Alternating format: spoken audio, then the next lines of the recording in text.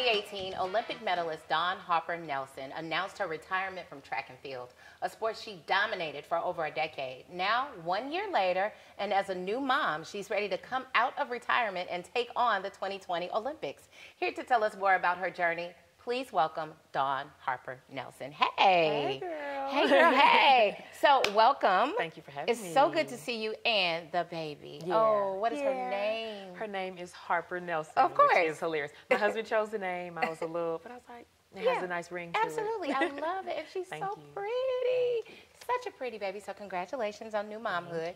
How has that changed your life? Drastically. For me, beforehand, of course, everything was very planned. I would wake up in the morning and have everything that I would do to a T to 11 a.m., 11:05. Yeah, and with Harper, just this morning, I had to leave the house 9 minutes late because, seriously, I'm really kind of that structured, especially when track and field is involved. Really? And so, yeah, it's been very different, but she's such a good sleeper and eater. Good. I cannot complain. Okay, all right. Well, that is a blessing. Yes, it is. Because the kids will make a schedule and just and laugh. They laugh. They laugh at you. Right. They have no schedule. They have their own schedule. Yeah, exactly. So, that is really nice that you're able to. Has it been hard for you to adjust to that? Hard. It has been a little bit to just really wrap your mind around. At the time when I thought I was, really retiring, I was like, this is it. Yeah. In the sense of now I have to find my next passion, and yes, it's my daughter, but how does that, kind of intertwine with also just me and my identity? So is training different too? Training is very different because, especially in the very beginning, I started training a month after I had her.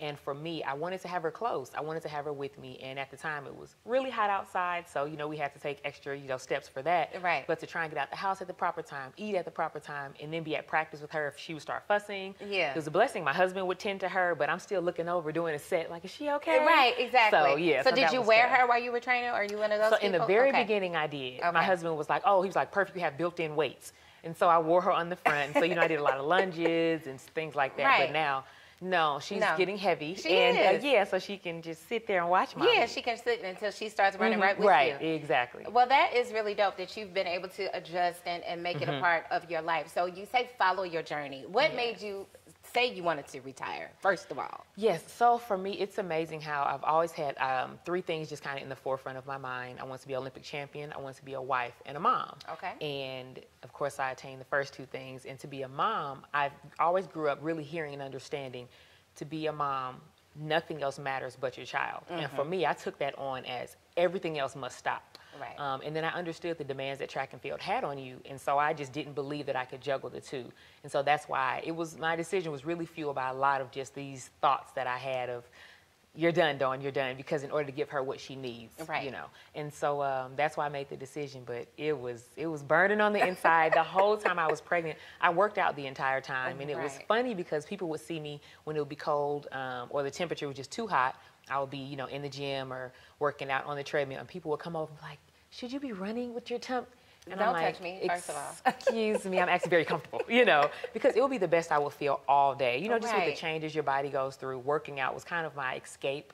And so, I had to kind of let people know I'm okay. Right. But in the back of my mind, I was also thinking, if you do decide to run, you cannot take 9 months off. That's just going to be, I think, just kind of the death of it all. So, yeah. So that really was, you said, I'll retire, but then you got pregnant and said, I'll retire, or you, right after you had her? Yeah. So, yes. So I found out my last 3 races, I was actually pregnant with my daughter.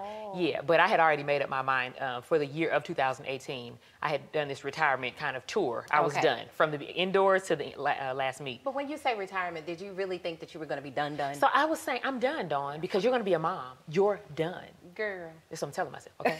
You're done. And so I really was saying, like, this is just accepted. This is going to be your next step. So I was really preparing, taking all those steps, moving from LA to here to at home. Okay. Yeah, and so, because me and my husband, we had our home here for about 6, almost 7 years, but I never lived here. Right, okay. And so, yeah, I would just come back and forth. And so I was really taking those steps, but I was kind of also afraid to mention, like, that dream of mine. Like, how do you say that to your husband? Like, okay, I said I was retired, but I really don't. Haha, psych, can we go on this journey again that we know all the ups and downs that it entails? And then to ask my family, because there's no way I could do it alone. Right, your support system has to support you. Has to be huge. Right. Yeah, and my family was They said, Dawn, if you don't go chase this dream, like, you know, and my mother-in-law always says, you have such a small window, honey. You really better do. go for it. As long as you can run, you better get to Mm-hmm. it. So you know what, we're going to find out more about your training, how you've been influenced by your daughter and keeping going, because I'm sure she's a big influence. So stay with us here at STL Live. We'll learn more about Dawn Harper Nelson's journey to the 2020 Olympics. Stay close.